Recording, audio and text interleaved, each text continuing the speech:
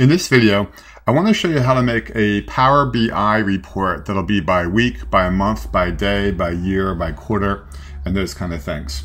So here's a typical report. We have the orders table and we have the customers table. So I'd like to see a report by sales by company name. Let's do a simple report first. So we'll go back to the report tab over here. And let's say I'll go with the stack bar chart. And actually I'm going to make it the cluster bar. Good. All right, so let's expand that. So we're going to add the data in there. We'll pick on the company name from the customers table. Pick up company name and drag it to the axis, which is going to be the rows going across. Good. So let's pull the order amount from the orders table and drag it to the values right there. So now we have a quick report that is going to show by company their sales. And then we're going to add the data label. So I'll pick on the paintbrush over here, the paint roller, and we'll turn the data labels on. Good. So that was a pretty quick and simple report. Now, let's see how we're going to make it to be by month or by year or by quarter or by week. So what we'll do is we'll use the order date from the orders table. Let's go back to the fields over here. And I'll pick up the order date and drag it into the legend, which is basically the columns going across. Okay, so when we first did that, it gave it to us by individual date. So let me give you some options about that. So I'm going to go ahead and click on the pull down where it says order date. Now you can try one that's called date hierarchy. And then that did it by year. All right, so right away, when I picked on date hierarchy right there, now each company is broken down by the year, and you can see the legend up there. If I want to see the data, I'll pick on the three dots, and I'll pick on show data. And then we have it broken down by customer by year. So that one's not so bad. Let's continue on. I'm going to go ahead and go back to the report here. Now let's see some other options that I have. I'm going to remove that order date field from the legend. And I'm going to put it back. Pick up order date and drag it back to the legend again right there. Here's some more options that you might have. I'm going to click on that pull down where it says order date. And we're going to add a group here. The one I just did was called date hierarchy, but let's do a new group. Now the group can do it by month, and we could do it by month, year, day, hour, minute, or second. Well, month and year is obviously built right in. That's what month looks like. Then, of course, I would make this bigger, but now we have it broken down by month. And then, you pick the appropriate chart type.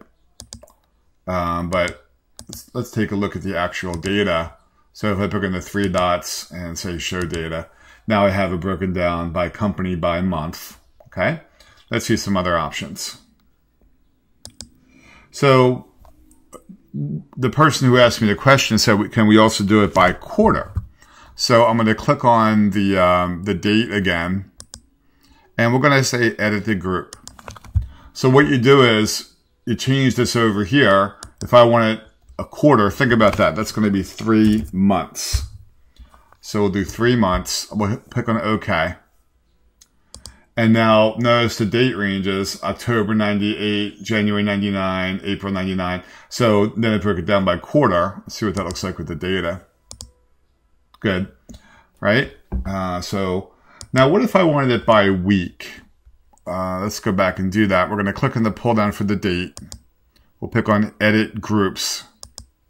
So of course that would be days. Of course I could do it by individual day, but somebody asked for a week. So then I will make the group bin size be 7 days. Let's see what that does for us. Okay, now look at the date ranges. You see we have it by week. And of course, you pick the appropriate chart type that would be the one that you want to use. This is kind of interesting. That's a new chart that is becoming pretty popular. the tree map. But you find one of these that you like. And then let's go ahead and get the 3 dots. And we put in show data. Now we have it broken down by company, by week. So the key to making it by day or by month is to add a date field specifically into the legend of the report. Once you do that, you can click in the pull down and then you can use the groups. Here in the groups, I did 7 days, which is really a week, right? Or we could do it by year, month. Then I picked on 3 months. That was a quarter, of course, right? We could do it by day, hour, minute, or second. And then, of course, you can, let's say if you wanted to do it by hour or minutes. If I wanted to do a half hour, I'd pick on minutes and pick on 30 over there, right? Or if you wanted to do half a day, I would pick on days and pick on, hours and pick on 12. So you can configure those any way you wanted to. And then the other thing that we did was I'm going to remove that date field. I'll move the date field right back onto there. And then I'm going to click in the pull down and I said date hierarchy, and that's automatically going to do it by year. So hopefully you got some good ideas of how to make a Power BI report show by month, by quarter, by year, or by day, or by some of the other options that we talked about.